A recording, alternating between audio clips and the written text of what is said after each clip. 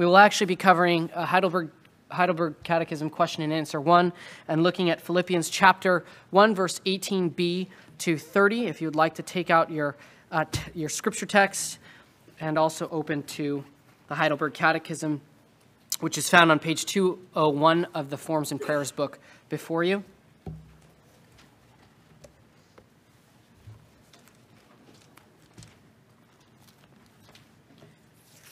I'll be reading first from the scriptures from Philippians chapter 1, and then I will read the question and we will respond together subsequent to that with the Heidelberg Catechism question and answer. So this is God's holy and inspired word from Philippians chapter 1, 18b to 30. Yes, and I will rejoice, for I know that through your prayers and the help of the Spirit of Jesus Christ, this will turn out for my deliverance. As it is my eager expectation and hope that I will not at all be ashamed, but that with full courage, now as always, Christ will be honored in my body, whether by life or by death. For to me to live is Christ, and to die is gain. If I am to live in the flesh, that means fruitful labor for me. Yet which I shall choose I cannot tell. I'm hard-pressed between the two. My desire is to depart and be with Christ, for that is far better. But to remain in the flesh is more necessary on your account. Convinced of this, I know that I will remain and continue with you all for your progress and joy in the faith, so that in me you may have ample cause to glory in Christ Jesus because of my coming to you again. Only let your manner of life be worthy of the gospel of Christ, so that whether I come to see you or am absent, I may hear of you, that you are standing firm in one spirit with one mind, striving side by side for the faith of the gospel, and not frightened in anything by your opponents. This is a clear sign to them of their destruction, but of your salvation, and that from God. For it has been granted to you, for the sake of Christ, that you should not only believe in him, but also suffer for his sake, engaged in the same conflict that you saw I had, and now here I still have. This is the written word of the Lord. Let us pray. Father in heaven, how good it is that you give us an unshakable comfort, and a comfort that transcends the bounds of life and of death and the suffering that we presently experience. Father, I don't know the present circumstances of everyone in this room, but you know each and one of our hearts intimately. So may your word find its mark on the hearts of your people, and may it comfort us and bind us up where we are broken, and encourage us to walk more faithfully as witnesses to your kingdom. Father, we ask it in the name of your Son, Jesus Christ. Amen. If you'll now turn to the Heidelberg Catechism question and answer 1. Again, I will ask the question, we'll respond together. Dear church, what is your only comfort in life and in death? That I am not my own, but belong, body and soul, in life and in death, to my faithful Savior, Jesus Christ. He has fully paid for all my sins with his precious blood, and has delivered me from the tyranny of the devil. He also watches over me in such a way that not a hair can fall from my head without the will of my Father in heaven. In fact, all things must work together for my salvation. Because I belong to him, Christ, by his Holy Spirit, assures me of eternal life and makes me wholeheartedly willing and ready from now on to live for him. Well, several years ago, probably when I was still in high school, I was sitting in church one Sunday morning, and the pastor reported to us that an elderly man in the congregation had passed away. And this is a memory that's very vivid in my mind. And he went on to tell us how he passed. He passed an old man, old age, in a hospital bed without pain. And he also reported to us his final words. As this man felt death encroaching, he looked to those in the room and he said, "My only comfort in life and in death is that I am not my own, but I belong in body and soul to my faithful Savior, Jesus Christ." And he went on to recite the rest of this catechism, which we just confessed together. It's a beautiful story. Now, there's a common saying with the purpose and the duty of the pastor, and I know that I'm not a pastor yet, but nonetheless, I think the goal is still the same. The pastor's duty or hope is to teach his congregation how to die well, they say. Now, I'm young, very early on in this endeavor, but I've heard that a number of times already, and I think it's very important. So my question for you for a moment this morning to think on is, are you afraid to die? I think it's a question I think often about, especially in our times. I wonder often what might be some of the underlying reasons that a Christian is afraid to die. And that answer I usually come up with always relates to assurance of salvation. I think, surely if you're a Christian, the reason that you're afraid to die is because you're not certain that you truly are a Christian who is actually a recipient of the grace of God. Perhaps there's other reasons I sometimes, gander. Maybe it might be that they value treasures on earth. Somebody might value treasures on earth more than they value what they long for in the new heaven and the new earth, or in the union that comes with Christ in our passing. I don't want to speculate about your hearts here. Those are just some of the reasons that I come up with. But in our day and age, at least in the broadly evangelical church, I don't think that the fear of death should surprise us, because numerous statistics show that there's in between a third to a fifth of American evangelicals believe that salvation comes by works. And so you might understand, we might wonder how anyone, when looking at the blood that's on their hands from a lifetime of sins, could find that they're actually good enough to earn the grace of God. And so I think, on its own, this catechism teaches us is a polemic against that. And we don't find any sort of answer that gives any kind of works-based assurance of salvation, either in our text or in the catechism today. But rather, I think something very interesting is going on with Paul here in the text. You see, Paul in chains, near certain death, writing to a church suffering persecution, conveys a deep sense of abiding comfort that he has in his status with Christ.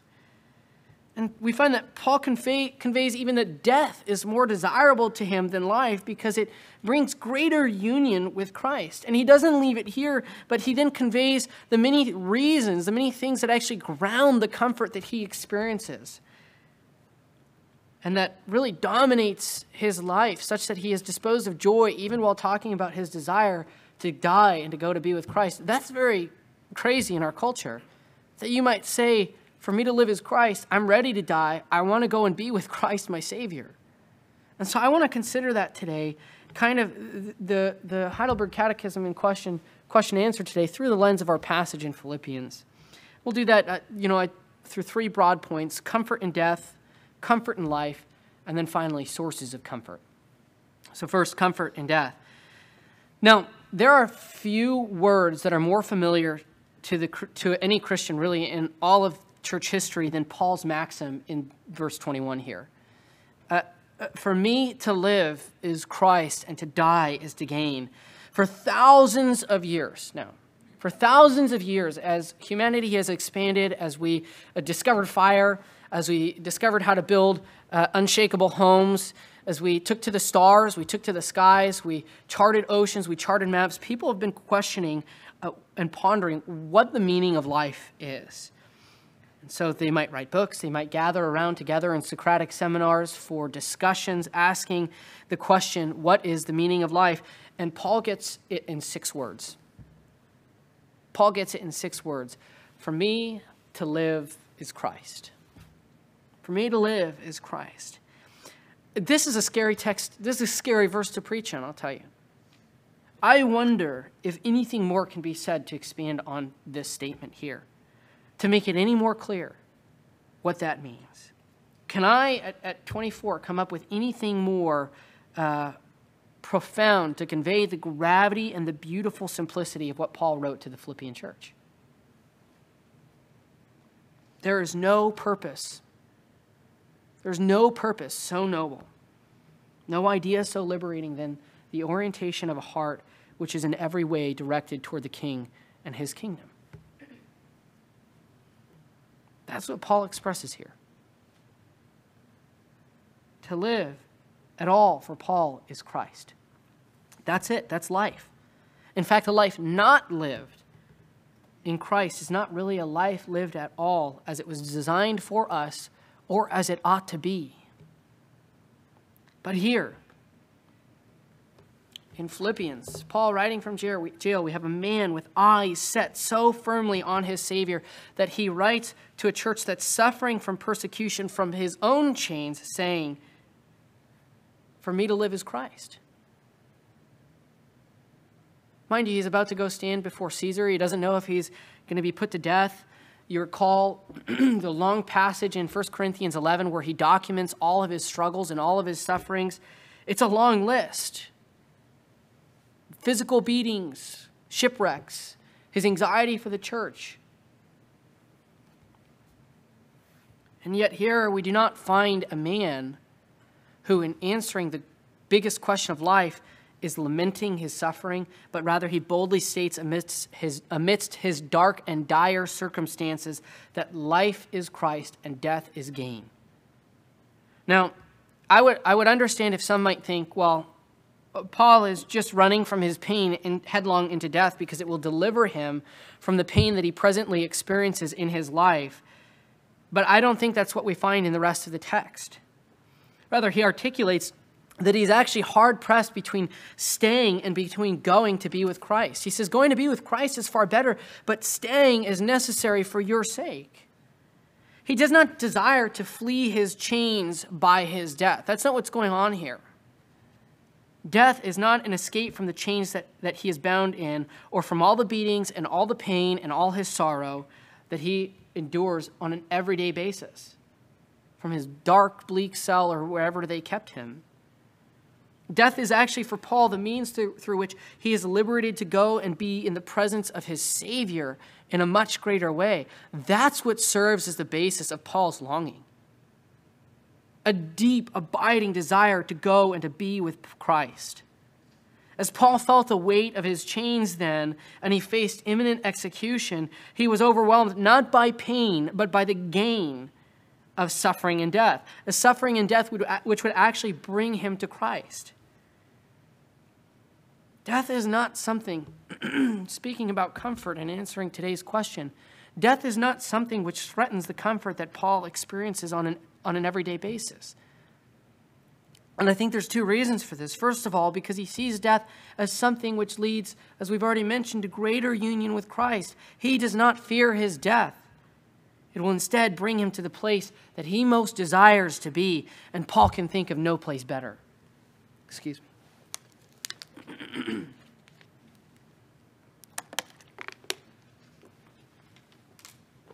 But secondly, death does not threaten Paul because his whole life is Christ himself. And so long as he lives in Christ, the consequence doesn't matter to Paul. So long as he lives in Christ, death is okay for Paul. Nothing can threaten that comfort. I think from the fall of Adam, this is something that I was really fascinated by. From the fall of Adam, mankind has been seeking autonomy to direct his own ways, to order his own life, to be king in his own eyes, and to determine what's right for himself. He wants to be his own life. But Paul doesn't see life that way. He values the complete opposite of human autonomy. For Christ to define life is not to remove his freedom, but it frees him from a life of raging against the tender love and care of his sovereign Savior King. Therefore, Paul can say, my only comfort in life, my only comfort is that I get to live for Christ, and in doing so, die for him. I am set free from the tyranny of sin. I'm not my own, and everything that I do, everything that I am is Christ's. Death isn't something that terrifies me, Paul says, but the prospect of it brings me great comfort, for I know whom I have believed, and I know where I will go when I pass. The comfort that Paul experiences in life is not shaken by his death, but strengthened by his death. But be that as it may, we nonetheless in death are relieved from the sorrow that we experience in our bodies of sin and flesh. And so what about the comfort that we experience in life? Well, we find further evidence that Paul in the first place is not running from suffering into death for his comfort because he has no comfort in his life. But he is filled with comfort and filled with joy in his life as well. And we find evidence of this in verse 18b to 20. Paul opens our passage expressing joy and confidence. Joy and confidence. Despite all the suffering that Paul has experienced, he sees his life as filled with goodness that leads him to unfathomable, unshakable joy. Yes, I will rejoice. Paul, sitting and rotting in a Roman prison, uncertain of the outcome of his trial, doesn't ask for his last steak meal with a baked potato and asparagus. He doesn't ask for his chains to be taken off so that he can just move his hands freely and kind of rub the bruises from the shackles. He doesn't ask for wine. He doesn't ask for water. He doesn't ask for his favorite stout. He's not sitting there lamenting and begging for all of the problems that plague everyday life for him to be removed from him. None of Paul's comfort is tied or tethered around the things that normatively increase the anxiety, the discomfort, the disillusionment, the dissatisfaction of everyday human life for the most of us. But he writes to them saying, I know through your prayers and through the help of the Spirit that this will turn out for my deliverance. And then he goes on to qualify what deliverance looks like for him. It is his eager expectation and hope that he will not at all be put to shame, but with full courage, now as always, Christ would be honored in his body, whether by his life or by his death. In other words, the deliverance that Paul speaks of has very little to do with his exoneration in his trial and release from imprisonment. Paul speaking about deliverance does not inherently mean that he's going to be set free, that he's going to go back to Ephesus or Jerusalem and have just a holly jolly time. That's not what he's speaking of here.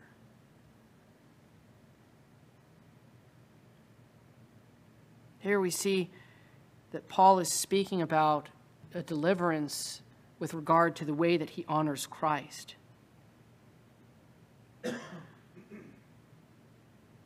Paul's life is so directed toward Christ. His comfort is so secure that his own personal health and well-being is peripheral to him. It doesn't matter to him. What weighs on his heart, what fills his thoughts as he sits in prison, is that Christ would be magnified in all that he does, even in his suffering. And conversely, what would bring him discomfort, what would bring him shame then, is his failure to do anything consistent with a faithful witness to Christ in his body, whether by life or by death.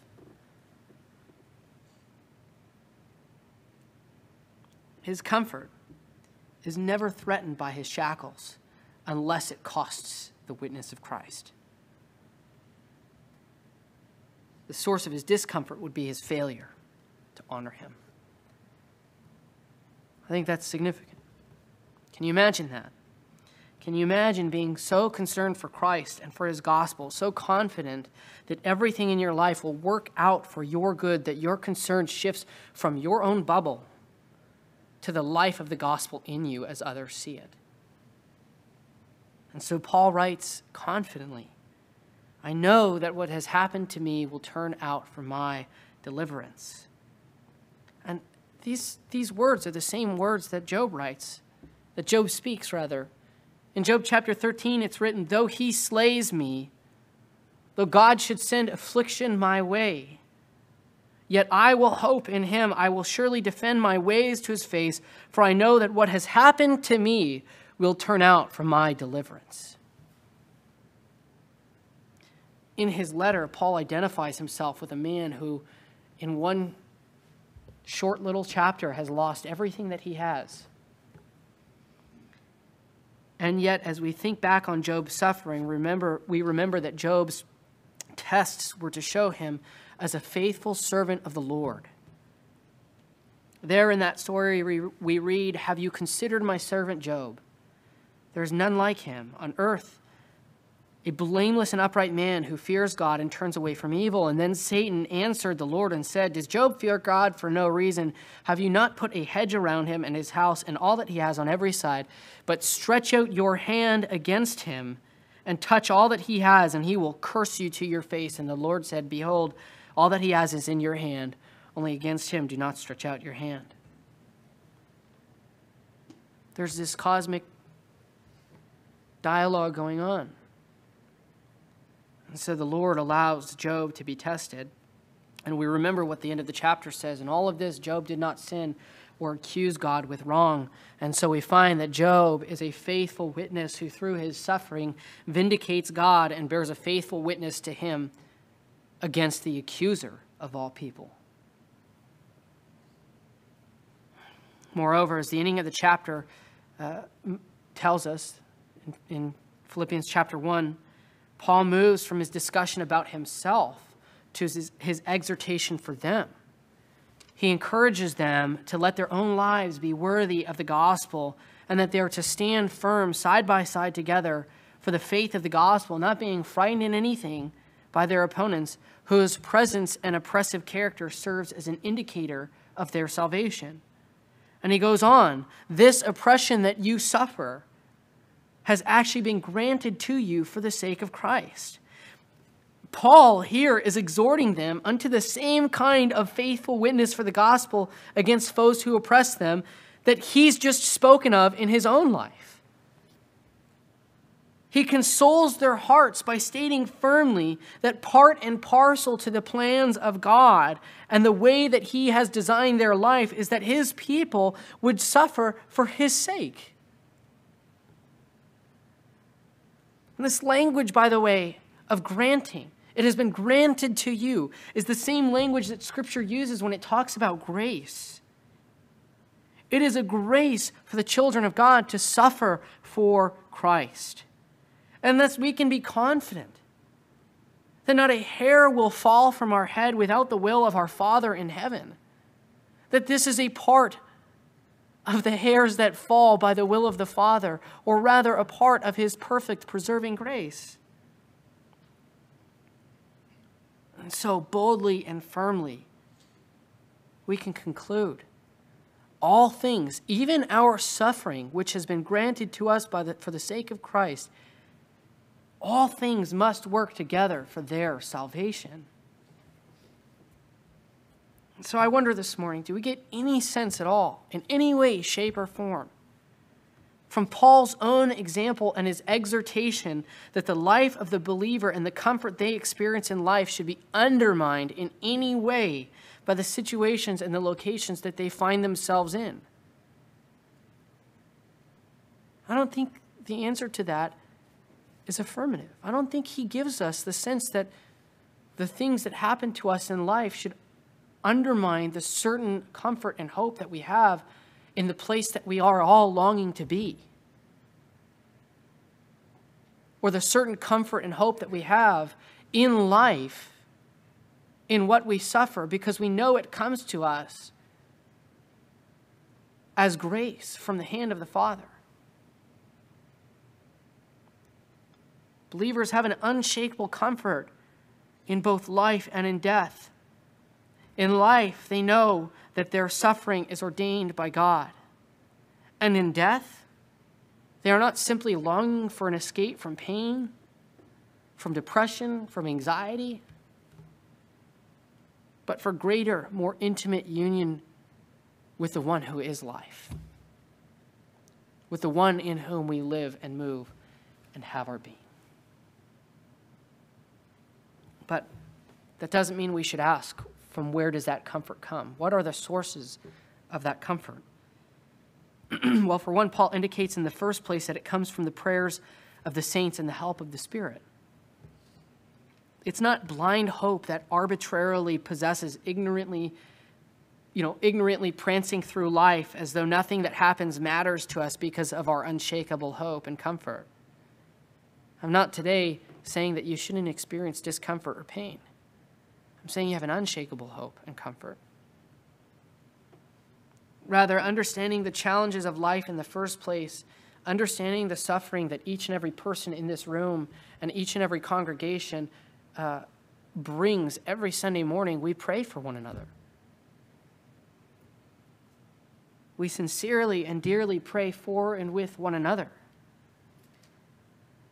Paul indicates here that one of the primary reasons why he is able to have hope and joy is because he knows that the prayers of the saints are the ordained means through which God will sustain him. It's one of the ways that he can have comfort, is knowing that others are praying for him. God will answer their prayers, for they ask it in the name of Jesus. But more than just the prayers for the saints, it's also the Spirit of God who serves as the grounds for Paul's confidence. You see, Christ, by his Holy Spirit, assures him of eternal life and makes him wholeheartedly willing and ready from now on to live for him, such that as he's sitting there contemplating whether or not he will go or whether or not he will stay, he talks about having fruitful labor for the sake of Christ and his kingdom and the promulgation and furtherance of his gospel. He, the Spirit, is the one who enables him to have comfort. He is the one who also enables him to be thoroughly dedicated to bear a faithful witness. And so Paul's chains are not chains that break or shatter him. They are not the anvil where Paul's faith is shattered or broken. No, he views them as a symbol of his union with Christ, his Savior, who himself came as the suffering servant and was bound, as we heard earlier, so that he could burst the bonds of death. Therefore, in the same way that Paul speaks of his own suffering, we look at what he says to the church and his exhortation to them in verse 27 to 30. The suffering and the persecution that they endure at the hands of unbelievers is evidence to them. It's actually evidence to them of their right standing with God, of their salvation. The suffering and the persecution that they endure at the hands of unbelievers indicates to them that they are indeed children of God. And so, people of God, because our comfort and our confidence is not rooted in ourselves, and for that reason and that reason alone, it is an unshakable comfort and it is an unshakable hope. And Paul indicates to us here something that's marvelous. Our sources of comfort actually compound. They're multiplying. In each and every case, he gives reason after reason after reason that sort of feeds on each other.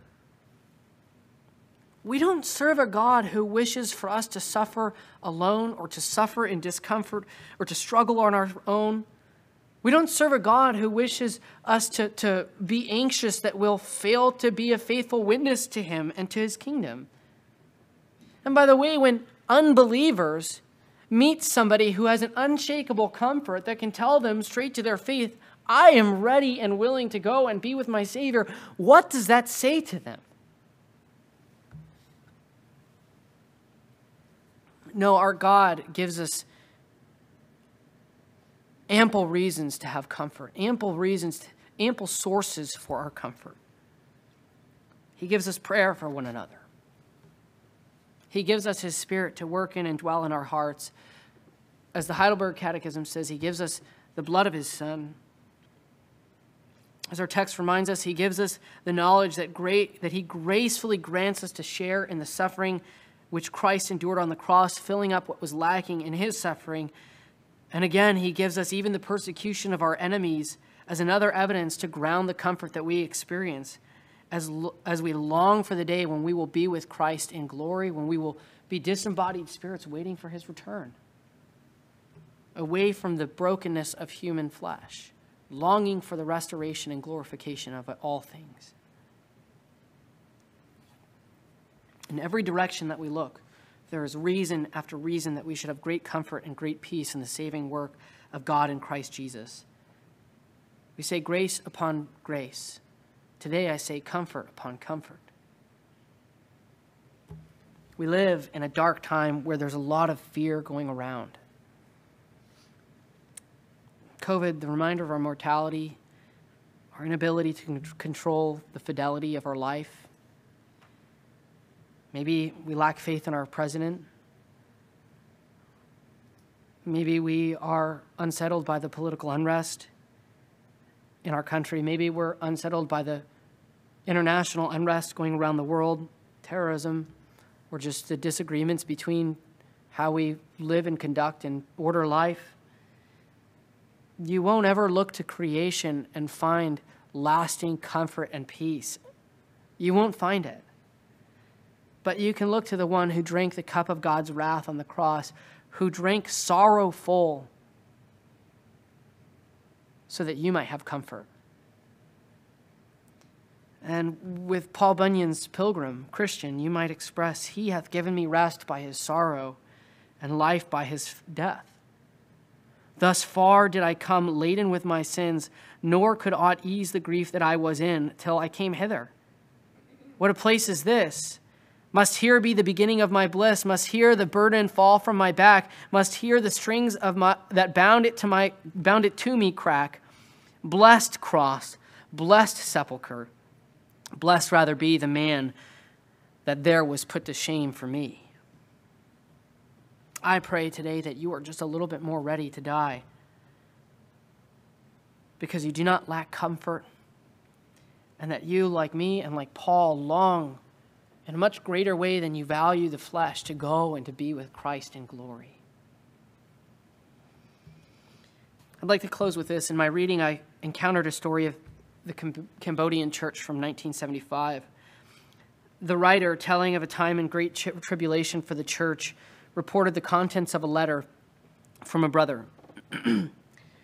"My dear friends, for me to live is Christ and to die is gain. Please pray that this will be worked out in my life. Your brother in Christ, Tian Chikchuk." The reporter of this story then commented, "It was his final prayer request. Will we watch and pray with him in this moment of agony? He had underscored the word die 3 times. The Lord answered his prayer. In life, he was one who lived single-mindedly for Christ, and in dying a martyr's death, making the ultimate sacrifice, he bore compelling witness to his Lord. And so it was not a waste, but a gain for the Cambodian church and for the beloved Chichurk. Those tears all wiped away, now joy in the immediate presence of the Lord." For us to live is Christ, and to die is gain.